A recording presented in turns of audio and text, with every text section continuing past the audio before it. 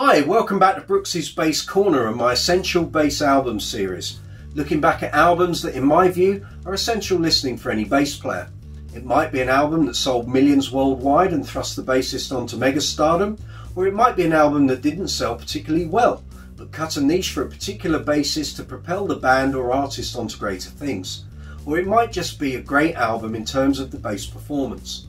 Either way, I think these albums deserve your attention. And perhaps by watching this video you might be intrigued to check out the album for yourself.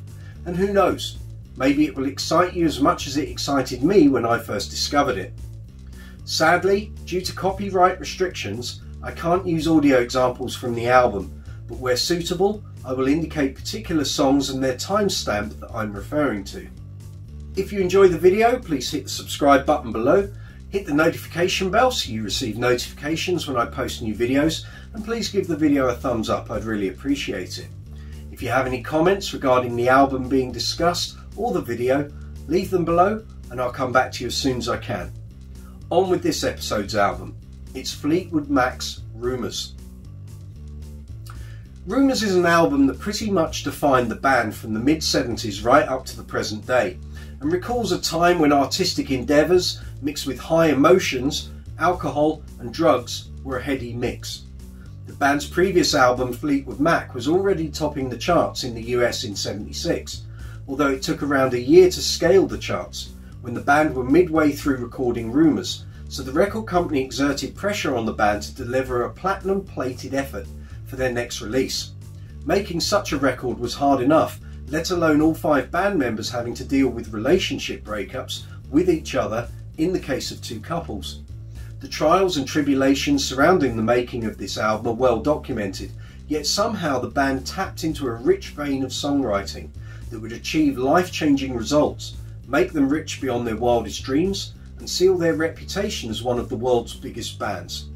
Upon the album's release in February '77, it topped the charts on both sides of the Atlantic, spawning 4 hit singles and received the Grammy for Best Album in 1978.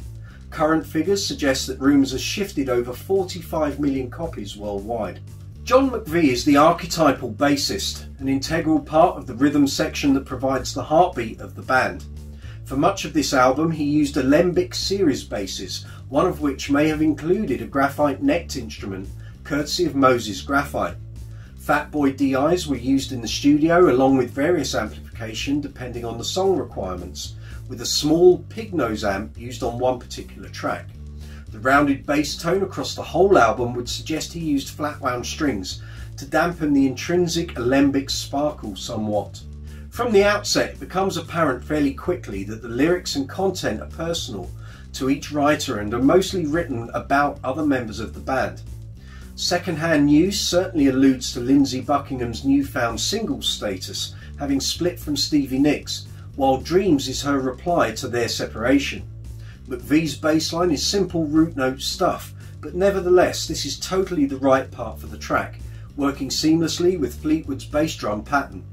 The inflection at 2 minutes 20 is the mark of the man. Nothing flash, but a little something to add the merest movement in what is a regimented bass part. Just soak up that bass tone. Whoever had the final say on the running order certainly needed their wits about them, as not only were they dealing with the best musical flow for the album, but also the statements being made by each writer. Don't Stop, with its driving shuffle, illustrates what a solid rhythm section understanding Fleetwood and McVie had, and still have. Rock solid, unwavering, with no need for flashness.